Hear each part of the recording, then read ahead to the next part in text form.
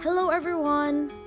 Welcome to another video on practice test for civil service exam. For today, we will cover math. Gagabayan ko kayo sa pagsagot ng mga math problems. Nakuha ko ito from an online mock test. And part 2 na ito ng ating videos covering that mock test. Isa-isahin nating sagutan ang mga problems, but before anything else, don't forget to like and subscribe. We have here our first problem. 50% of 1/2 is half of what number? A. 1/4, B. 1/3, C. 1/2, or D. 1. Ang problem na ito ay both a percent and a fraction problem. Para ma-review ang inyong knowledge, naglagay ako ng link sa description box para sa videos about percent and fraction. Para ma-solve ang problem na ito, we have to convert first our 50% into a fraction. Remember, percent means per 100. So for this case, yung 50 natin is i-over natin siya ng 100. And we have to reduce this to its lowest term, so magiging 1/2 siya, or 1/2. Ngayon na na-convert na natin ang ating percent to a fraction, i-layout na natin ang ating equation. We have here 1/2, which is 50%. I-multiply natin by 1/2, which is given na rin sa equation. Whenever nakaka-encounter tayo ng problems na ang pagka-state is percent of, yung operation na gagawin natin would be multiplication. So for this, we have basic operation ng fraction. We have 1 times 1 is 1 and 2 times 2 is 4. So 50% of 1/2 is 1/4. Ngayon, para mahanap natin ang value ng number, i-assign natin siya sa x. Sabi sa problem, half of what number? So, yung magiging equation natin would be 1/2 of x is equal to 1/4. Ang 1/4 is from our previous na sinolve, which is the 50% of 1/2. And to solve this, yung magiging equation na would be x is equal to 1/4 times 2/1. Kasi nga, if i-divide natin siya, yung magsiswitch ang denominator at numerator. So, x is equal to 2/4 and we have to reduce it to its lowest term, so magiging 1/2 siya.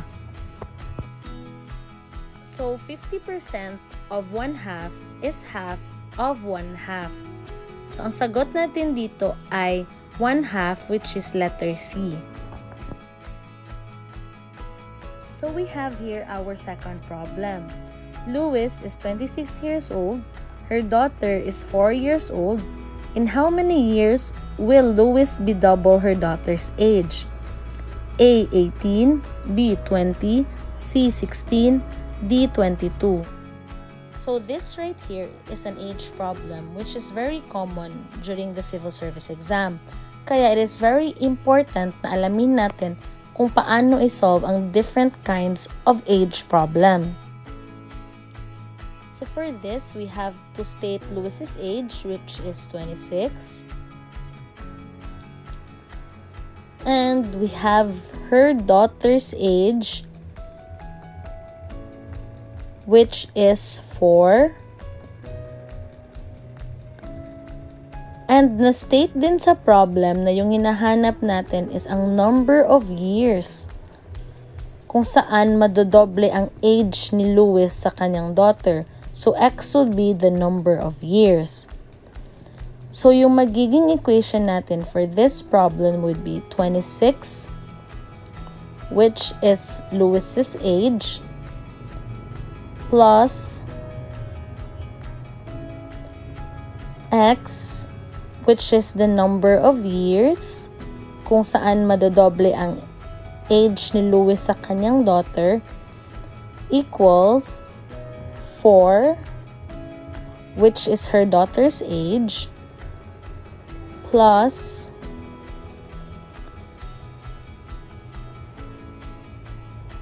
x, which is yung number of years kung saan madadoble ang age ni Louis sa kanyang daughter. However, we have to remember din na sa problem na state ang word na double. Kaya, we have to consider this one then. So, yung magiging equation natin would be 26 plus x is equals to 2 open and close parenthesis 4 plus x. So, we have to group similar terms. So, for this case, basic operation, so 2 times 4 equals 8, then magiging 2x siya. And to group similar terms, naging x minus 2x, and then x minus 26. So, magiging negative x is equal to negative 18. I-multiply, since negative naman siya both sides, i-multiply lang natin siya with a negative 1. So, magiging x is equal to 18 siya.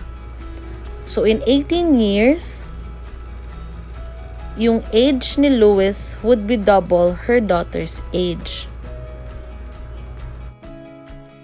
Again, ang answer natin for that problem is A, 18. For our third problem, 4 consecutive integers have a mean of 32.5. What is the largest among these integers?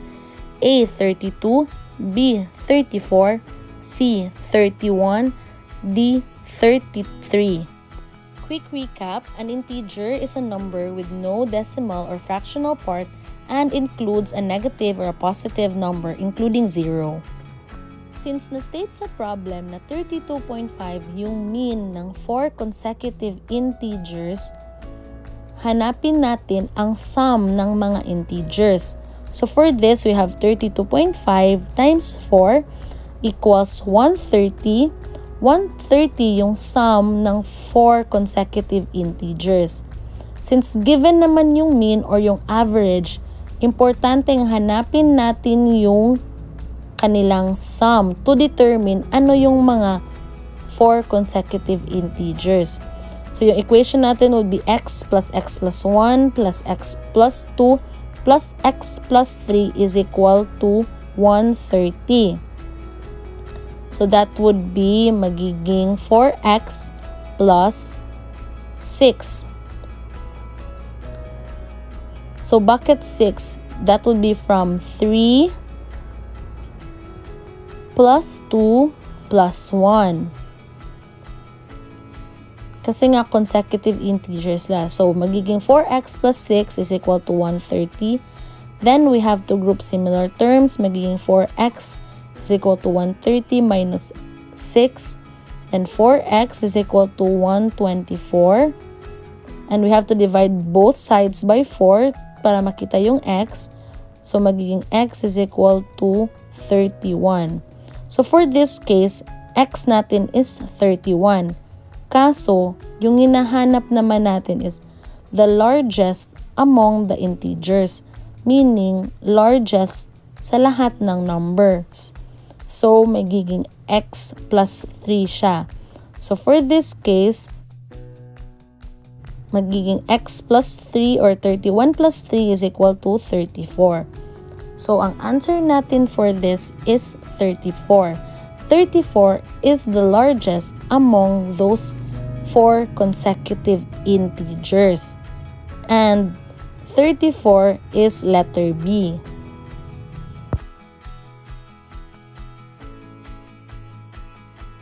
For our fourth problem, if A plus B plus C is 29 and C over B is 4 and A minus C plus B is 5, what is the value of X, Y, and Z?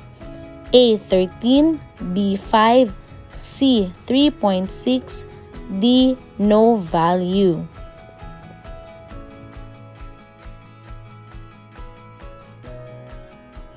Ang mga klaseng problems na ito ay medyo magulo and most of the time tricky.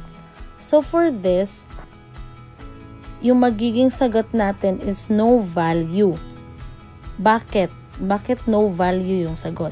Kasi di ba hinahanap X, Y, and Z? Pero yung given naman is A, B, and C. So there's no way for us to determine ano yung magiging value ng X, Y, and Z kasi yung given naman is A, B, and C. So again, there's no way of determining the value of X, Y, and Z. And so magiging answer natin would be D, no value. For our fifth problem, we have half of a number subtracted from 6 is twice the sum of its opposite number and 18. What is the number? A. 20, B. 60, C. 40, D. 55.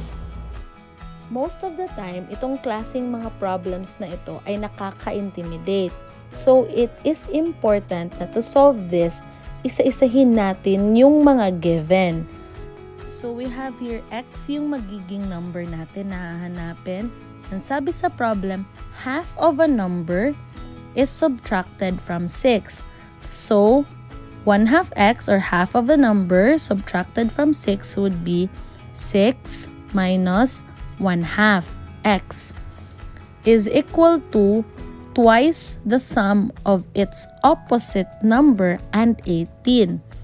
So, yung opposite dito, magre-represent siya as negative X then plus 18 kasi nga sum siya ng opposite number and 18. So, equation natin would be 6 minus 1/2 X is equal to 2 or negative 2X plus 36. Then you have to group similar terms. Negative 1/2 X plus X equals 36 minus X. And para ma-add natin ang isang fraction at isang whole number, we have to do this. Remember yung ating basic operations of a fraction. So that would be your least common denominator would be 2. So that would be negative 1 plus 4 over 2. And that would be 3 over 2. So in this case, magiging 3 over 2x na siya equals 30. And then we have to divide both sides with 3 over 2 or 3.5 para makita ang ating x. So for this case, magiging 30 over 1 divided by 3 over 2. And basic operations ng ating fraction, need natin siyang i-multiply, and to do that, we have to switch the denominator and the numerator. So that would be 30 over 1 times 2 over 3 equals 60 over 3, which is equal to 20. So yung x natin dito is equal to 20.